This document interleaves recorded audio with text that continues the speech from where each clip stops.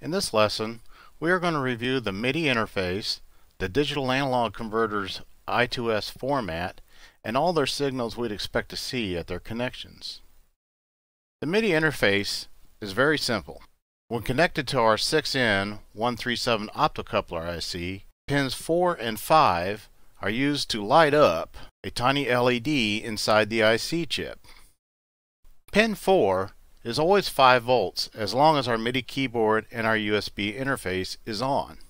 But pin 5 will source the ground and it will stay open until we want the LED to light up by connecting pin 5 to ground. This switching is done by our MIDI keyboard or MIDI USB interface. MIDI jack pin 4 has a 220 ohm resistor. Used as a current limiter, its purpose is to protect the circuits from pulling too much current. This resistor is placed between the MIDI pin jack 4 and the IC chip's pin 2, which would be the anode of our little LED. The 1N4148 diode is used to protect the circuit from reverse polarity. It is placed across pins 2 and 3 of our IC chip. MIDI jack pin 5 connects to IC chip pin 3. Please note that the MIDI jack shown in the schematic is indicating the front face of a MIDI jack. We need to turn the jack around to the back in order to connect our wires up. So please pay close attention to which MIDI jack pins are which, depending on which side you are looking at. When the tiny LED inside the IC chip comes on, it will turn on the receiver. This means if we turn the LED on, the output on the IC's pin 6 will switch to ground, which is low. If the LED is off, we'll see 3.3 volts on pin 6 because we have a 10K resistor connected between pin 6 and the 3.3 volt power supply.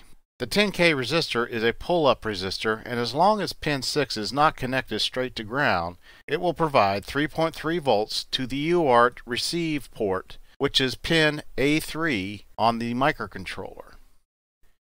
If you were to monitor the MIDI signal, you would see 3.3 volts on the UART receive port constantly while it was idle.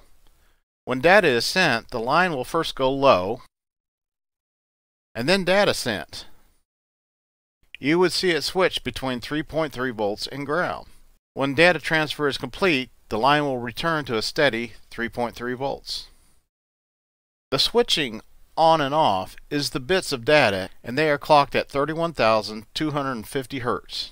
Notice we do not need a separate clock signal with the UART port. We have predefined the port to expect the signal to be 31,250 Hz, as you will see later on in the code. And that's it. Very simple but powerful way to control our synthesizer. Now let's take a look at what happens between the microcontroller and the digital analog converter module. We stream data to the digital analog converter using the I2S format. There are several different modes of I2S. The one we will be using is the standard Philips I2S format, which will be 16-bit left-aligned data. This I2S format uses 3 signals: bit clock, word clock, and data. The bit clock is our clock reference.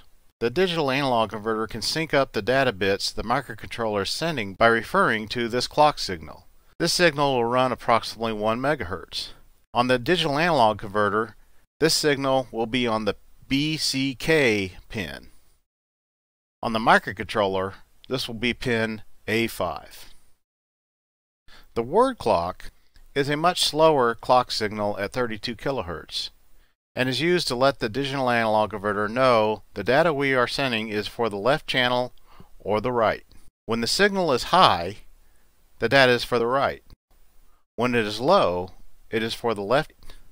This signal will be found on the LCK pin of our digital analog converter and pin A4 of our microcontroller. Our serial data is our last signal. The data signal is the high-speed stream of binary zeros and ones to transfer the 16-bit values from the microcontroller to the digital analog converter. The data signal will be high speed, like the bit clock signal at 1 MHz. but it will constantly vary due to the data. On our digital analog converter, this will be pin DIN. On our microcontroller, this is pin A7.